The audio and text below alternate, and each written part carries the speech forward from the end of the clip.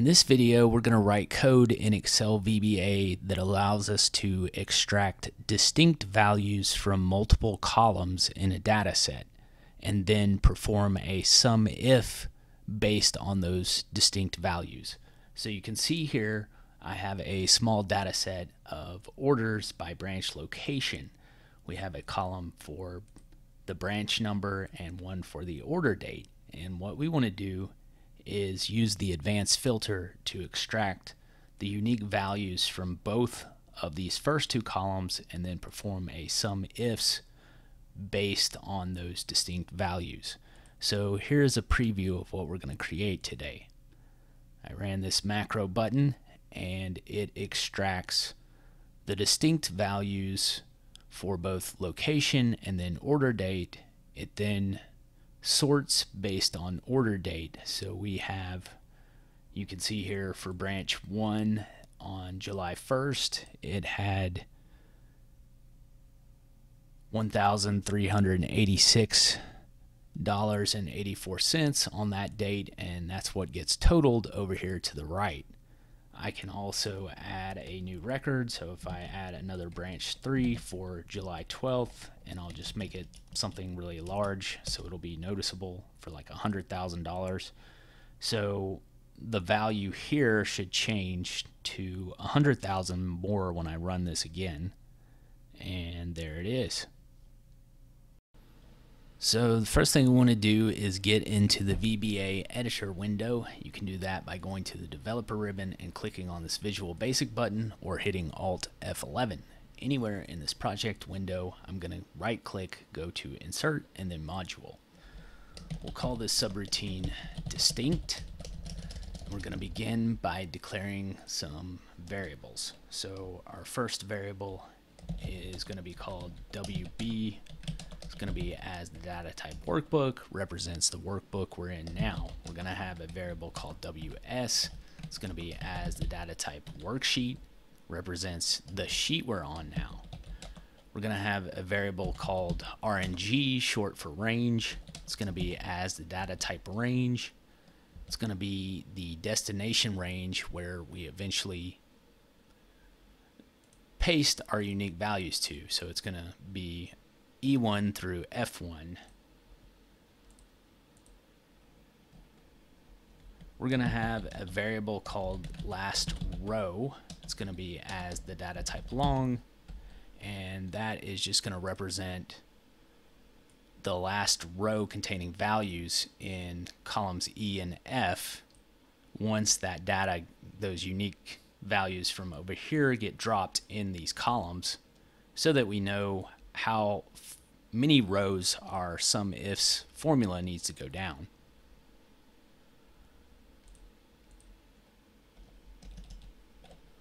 So we're going to begin by defining our object variables, which are our workbook, worksheet, and range.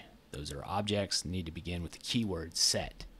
So our workbook variable is going to be equal to this workbook. Our worksheet variable is going to be equal to our workbook variable we just created, worksheets, and the name of the sheet we're on now is called orders.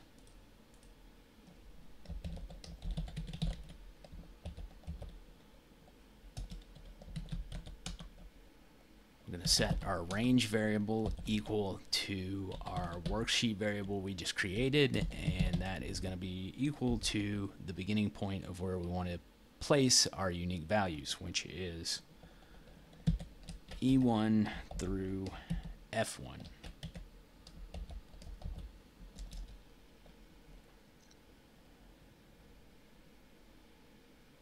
So now, at this point, we want to reference our worksheet and then the range, the columns where we want to extract our unique values, which is columns A and B.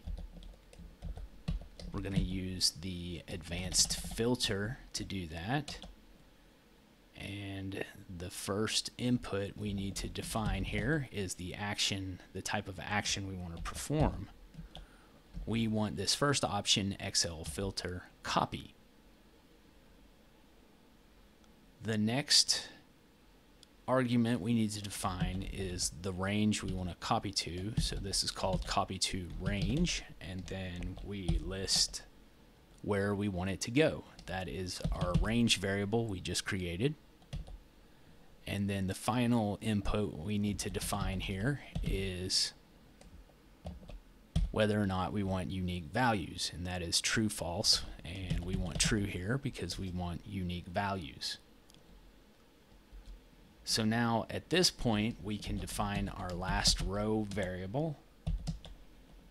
So that is going to be equal to our range, and that was defined up here, so that's the range E1 through F1. What we want to do is end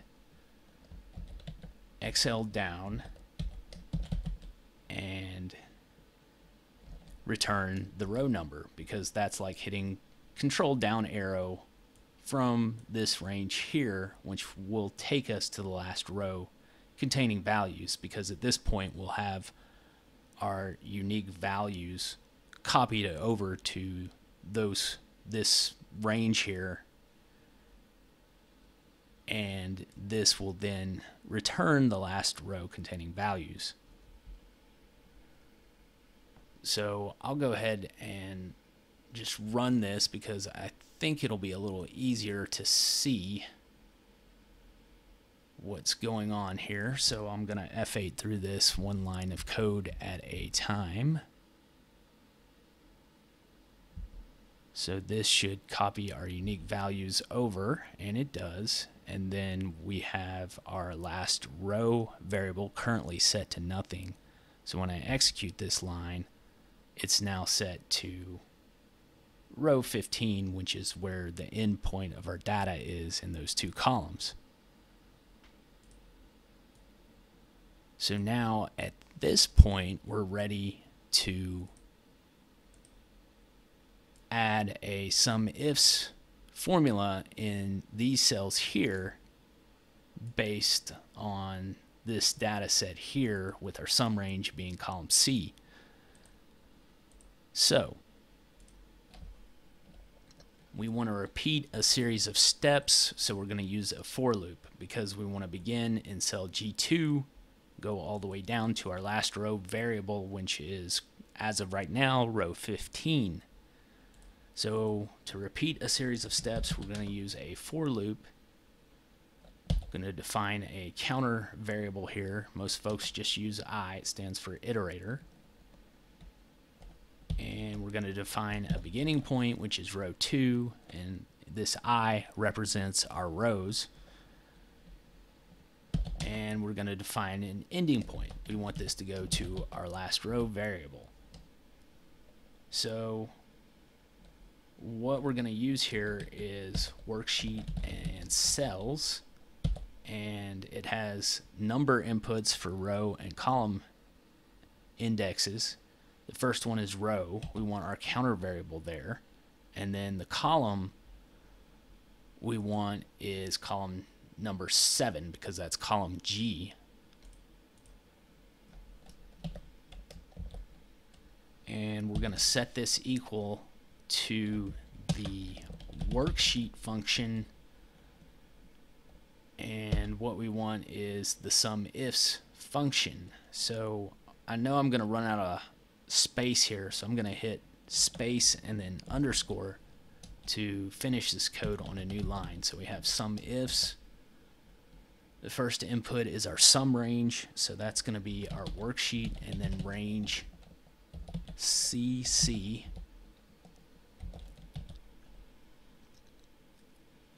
Then we have our first criteria range, which is going to be our worksheet, and then range AA, because that's the branch number column.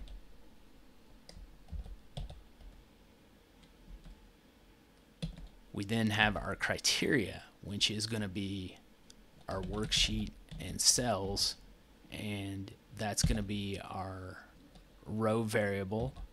And then we want to look at our criteria values here in these rows. So we're going to reference our counter variable, which begins on row 2, and that's column E, so that's column 5.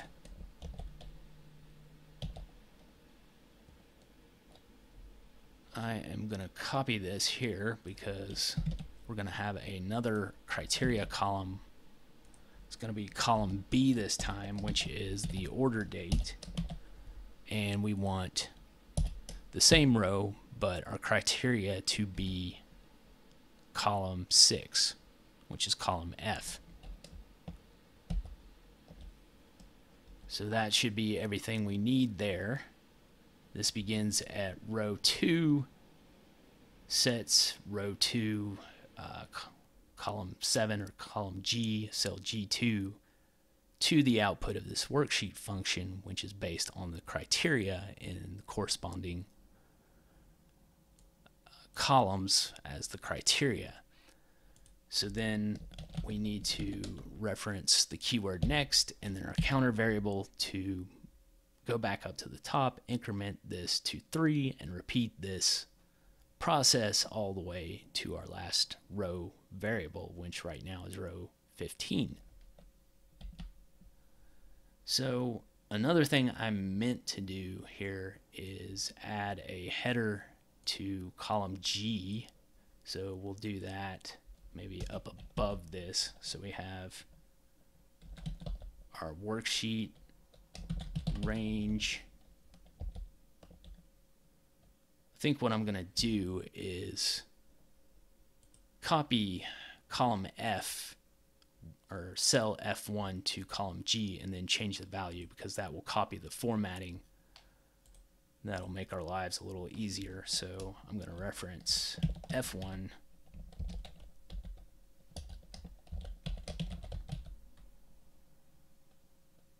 copy destination equals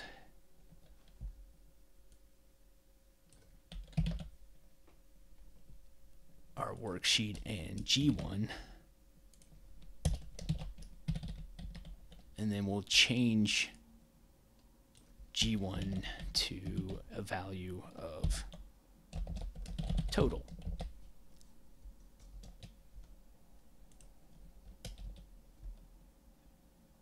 So the last thing I want to do is sort our output here by column F. So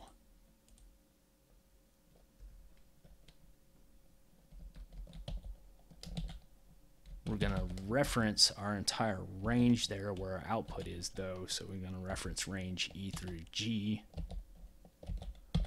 and then the sort method. And the first input we need to define here is what column we want to sort on, and you can really just use any cell in that column. So we'll just use the shorthand cell reference F1 in brackets. And then the only other thing I want to define here is that we have headers. So that is just going to be the keyword header and then XL yes. I think we will also need to possibly auto fit our columns. So we'll do that as well. Reference columns and then auto fit. And we'll go ahead and format our total column to an accounting style format. So just range G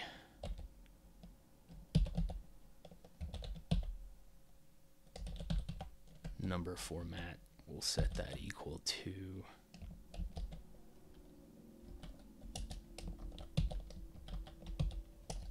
an accounting style, if I can type here. So that should be everything.